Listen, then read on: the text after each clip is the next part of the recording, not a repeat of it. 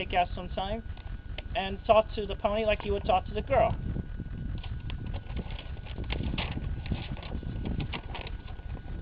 Now, for the ladies, I recommend a good old Autobot from Transformers,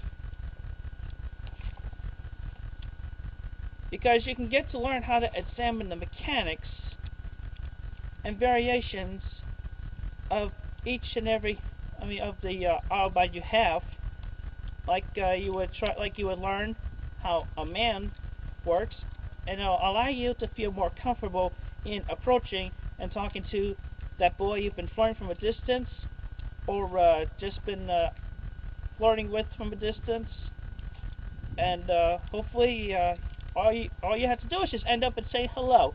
Is this guy seriously stammering as much as he is? I mean, he's got it written down. It's not so hard. All you have to do is say hello to the man, ladies, that's all. And everything will just get rolling from there. And also, with the Autobots, well, it's a vehicle where you can drive down that imaginary fast lane.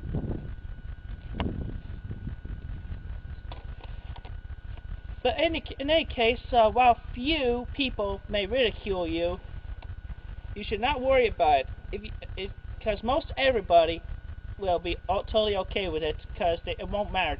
That stuff in your hand is called paper.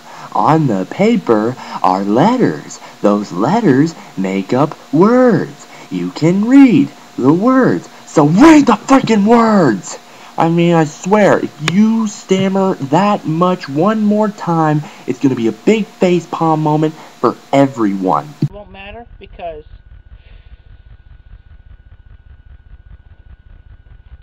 they see you enjoying it, and that's totally cool if you're enjoying it.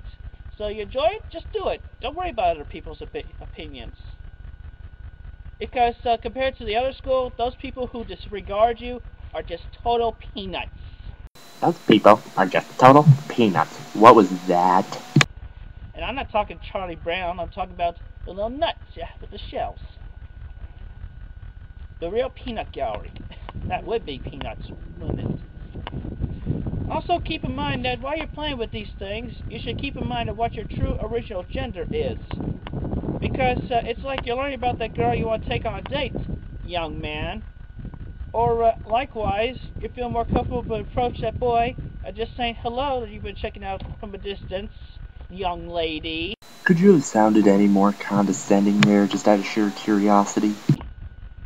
And hopefully in due time or now, each and every one of you will stay straight.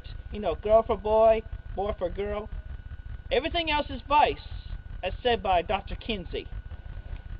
Not just for me, not for the big man upstairs, not for your family, but do it for yourself and for the benefit. Okay, that's it.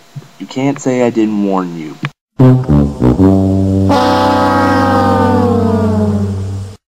Of everyone in the future, your children, your children's children. And besides, if you stray away from the straight path, it can really jeopardize the entire future of the world and the human race. Also, girls and ladies, don't just go over gaga over the handsome rich boys and men, because they may turn out to be disrespectful and distasteful in their personality. You should take into consideration all the other gentlemen that you may have considered that may be less attractive, or equally, less or moderately. Because they will likely have a better personality that you will generally enjoy and like, and they may end up having a brighter future for themselves. Like, look at me now. I'm shooting this movie for a DVD. You cannot be serious. I hope will be shown in a couple of schools at least.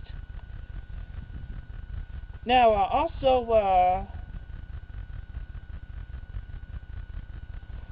when each and every one of you has a true general understanding of the opposite gender, and after finding that special man, ladies, or that special girl, gentlemen, always keep to heart and memory the times that you two felt most attracted to each other, because that will be a key point to the recovery from any disputes or arguments that you two might have in the future.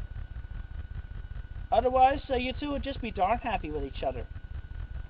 But it's not always going to be peaches and cream or strawberry shortcakes.